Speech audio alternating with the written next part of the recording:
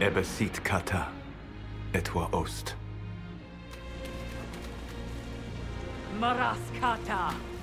Your forces have failed. Leave now and tell the Canary to trouble me no further.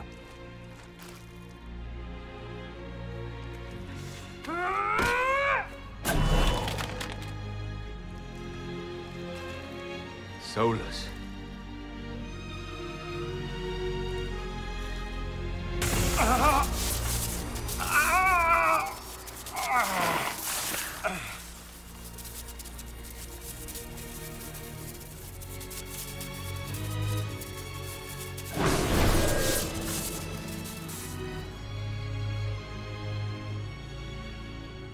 That should give us more time. I suspect you have questions. The Qunari believe you're an agent for someone who has taken the name Fen-Harel. The Qunari reject myth and legend. If you told them of your meeting with Mythal, they would attribute it to a demon. I am no one's agent but my own. I fear that the truth is much simpler and much worse than the Qunari believe. You're Fen-Harel. I was Solas first. Fen-Harel came later. An insult I took as a badge of pride. The dread wolf inspired hope in my friends, and fear in my enemies. Not unlike Inquisitor, I suppose. You also know the burden of a title that all but replaces your name.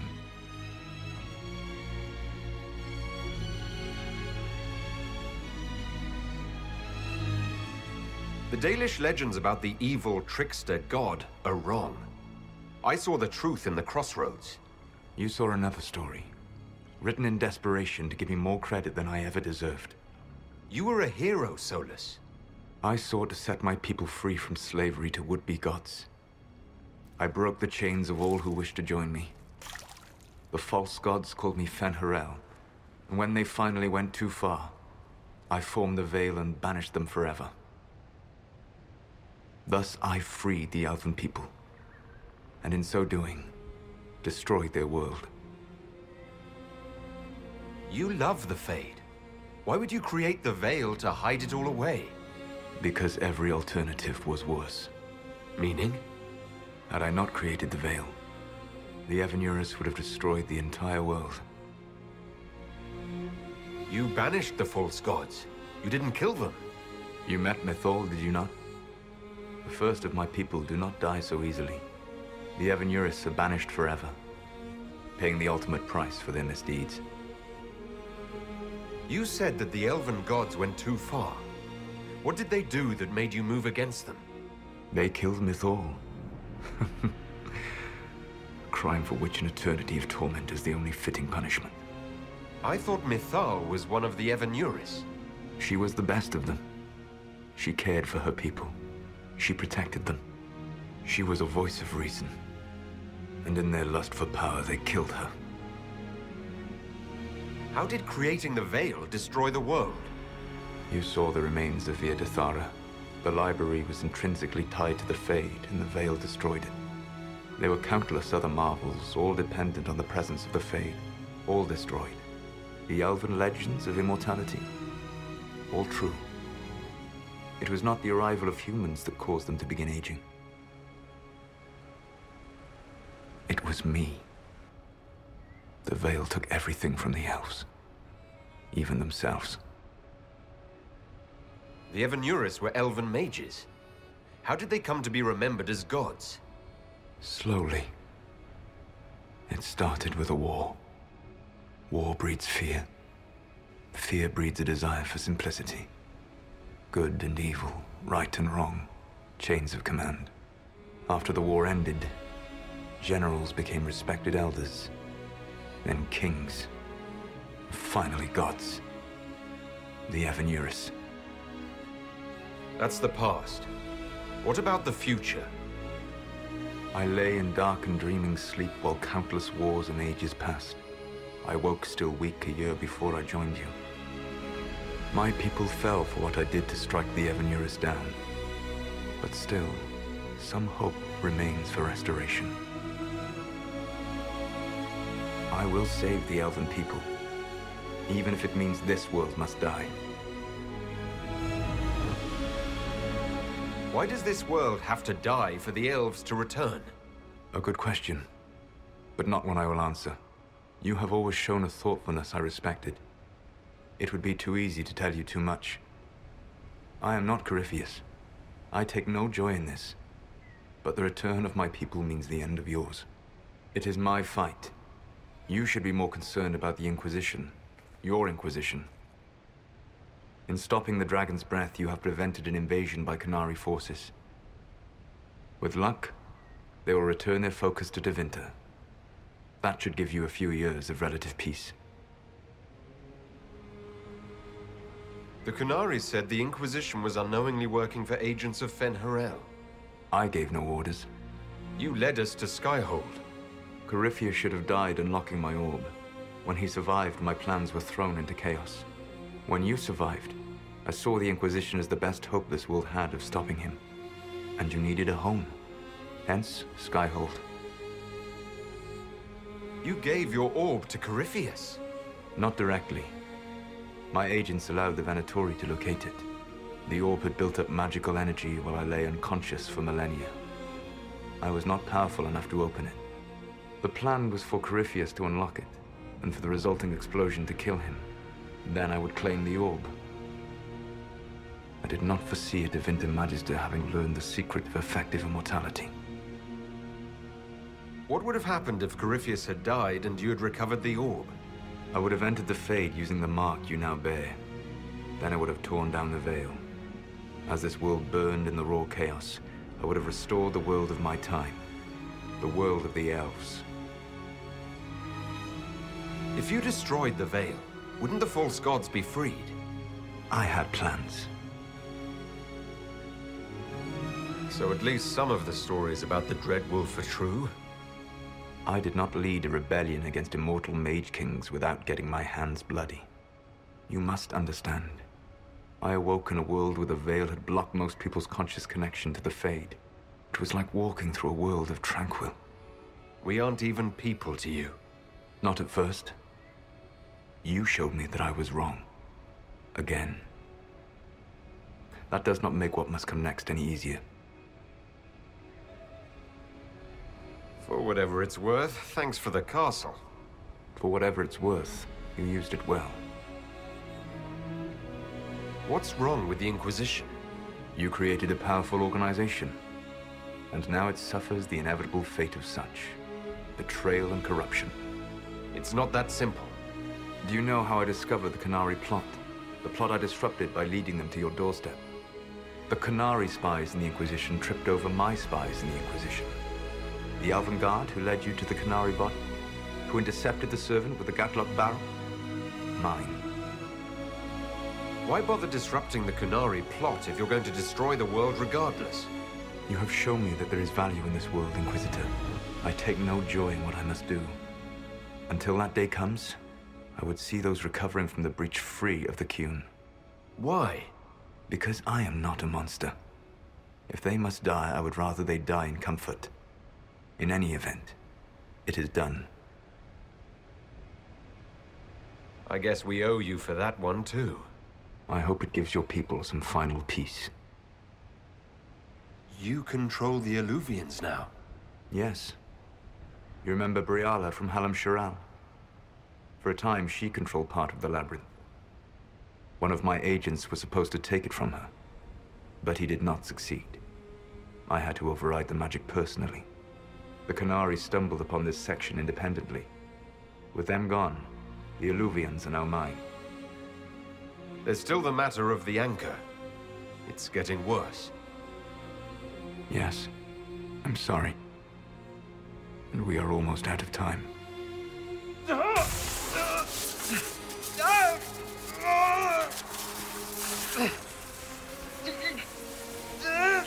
The mark will eventually kill you. Drawing you here gave me the chance to save you. At least for now.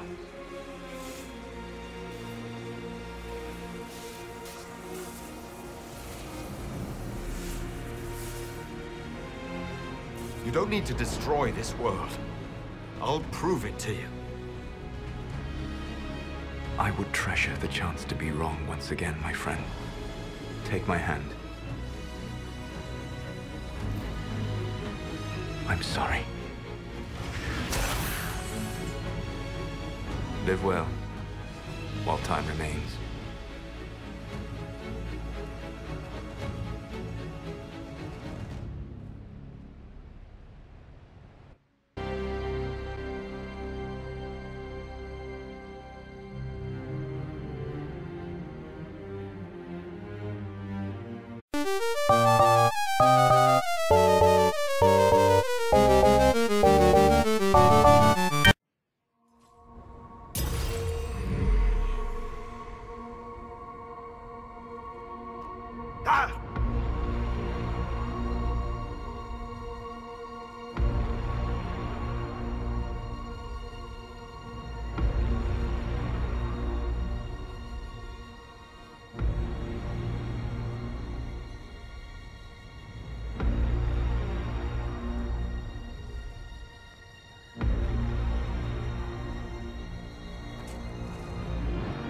Ebesit kata, etwa ost.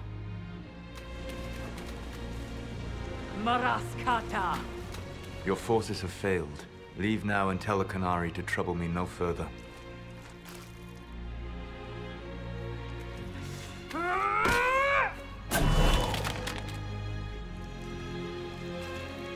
Solas.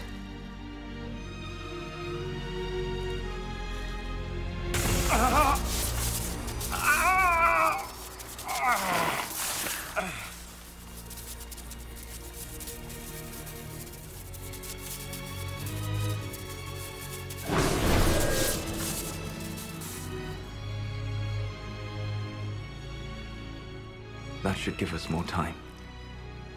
I suspect you have questions. The Qunari believe you're an agent for someone who has taken the name Fen-Harel. The Qunari reject myth and legend. If you told them of your meeting with Mythor, they would attribute it to a demon. I am no one's agent but my own. I fear that the truth is much simpler and much worse than the Qunari Stories about the Dread Wolf are true? I did not lead a rebellion against immortal mage kings without getting my hands bloody. You must understand. I awoke in a world where the veil had blocked most people's conscious connection to the Fade. It was like walking through a world of tranquil. We aren't even people to you. Not at first. You showed me that I was wrong. Again. That does not make what must come next any easier. For whatever it's worth, thanks for the castle. For whatever it's worth, you used it well. What's wrong with the Inquisition? You created a powerful organization, and now it suffers the inevitable fate of such. Betrayal and corruption. It's not that simple. Do you know how I discovered the Qunari plot?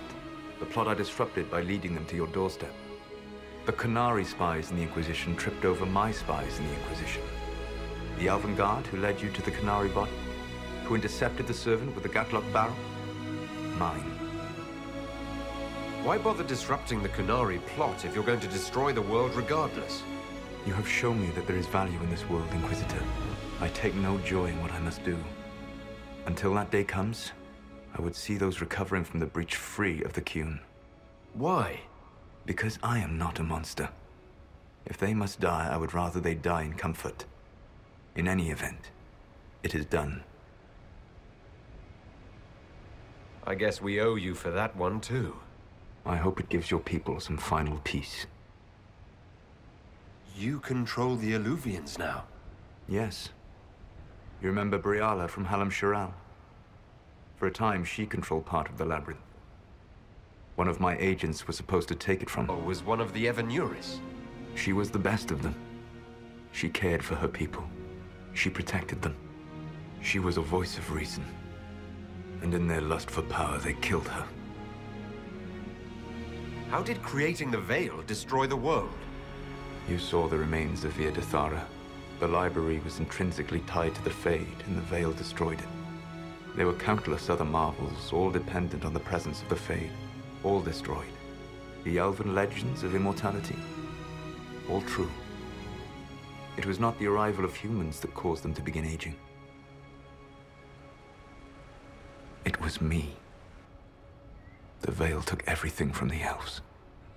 Even themselves. The Evanuris were elven mages. How did they come to be remembered as gods? Slowly. It started with a war. War breeds fear. Fear breeds a desire for simplicity. Good and evil, right and wrong, chains of command. After the war ended, generals became respected elders, then kings, finally gods. The Evanuris. That's the past. What about the future? I lay in dark and dreaming sleep while countless wars and ages passed. I woke still weak a year before I joined you. My people fell for what I did to strike the Evanuris down. But still, some hope remains for restoration. I will save the elven people, even if it means this world must die. Why does this world have to die for the elves to return? A good question, but not want to leave. You're Fen-Harel. I was Solas first.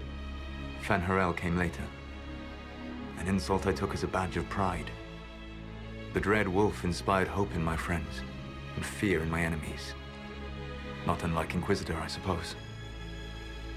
You also know the burden of a title that all but replaces your name.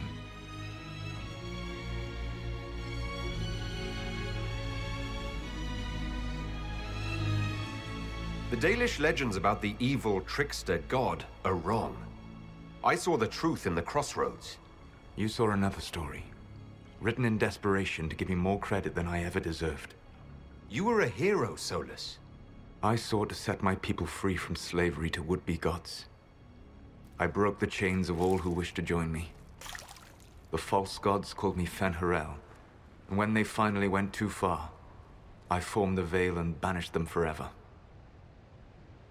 Thus I freed the elven people, and in so doing, destroyed their world. You love the Fade. Why would you create the Veil to hide it all away? Because every alternative was worse. Meaning? Had I not created the Veil, the Evanuris would have destroyed the entire world. You banished the false gods. You didn't kill them. You met Mythol, did you not? The first of my people do not die so easily. The Evanuris are banished forever, paying the ultimate price for their misdeeds. You said that the elven gods went too far. What did they do that made you move against them? They killed Mythol.